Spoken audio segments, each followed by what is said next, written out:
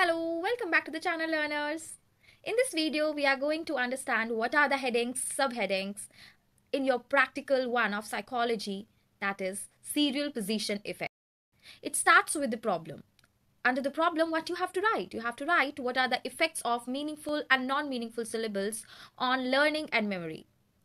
And you are also going to understand the primacy and recency effect. After that comes the basic concept. Under the basic concept, you are going to write about the definition of learning, nature of learning, types of learning, classical conditioning and operant conditioning, differences among these two. Then comes the memory. Under the memory, you have to again write the nature of memory, model of memory. After you have written the difference between classical conditioning and operant conditioning, move ahead to the Hermann Ebbinghaus contribution to the learning. Then write about the primacy and recency effect under the serial position effect. All right. Then moving ahead to the memory, types of memory and memory model. Then you have to talk about, then your main heading comes. That's the hypothesis. Now, what will be your hypothesis? That there will be no effect or there will be effect. You can write about any of these. All right, moving to the variables. So there will be three variables: independent variable, dependent variable and control variable. Then comes your main heading, that is rapport formation. Under the rapport formation, you will be writing. So after you have written the variables, then comes the precautions. Yes, as in physics, in chemistry, you write precautions. In psychology also, there are few precautions that we need to take care of. Then comes the preliminaries.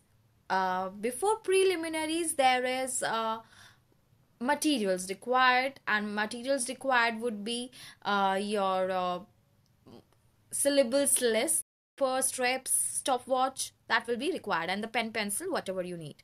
Arrangement of material is very important. That topic would be covered under the materials required.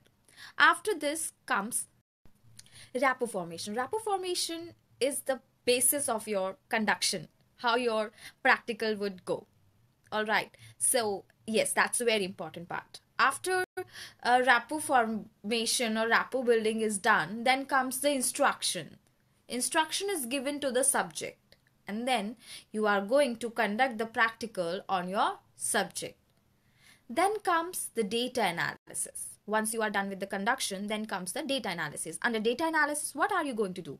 You are going to do the calculations, tables, and graph representation. Then comes your interpretation. Under interpretation, you are going to again write about the aim or your problem, then definition of learning, memory, nature of learning, model of learning. All these are included.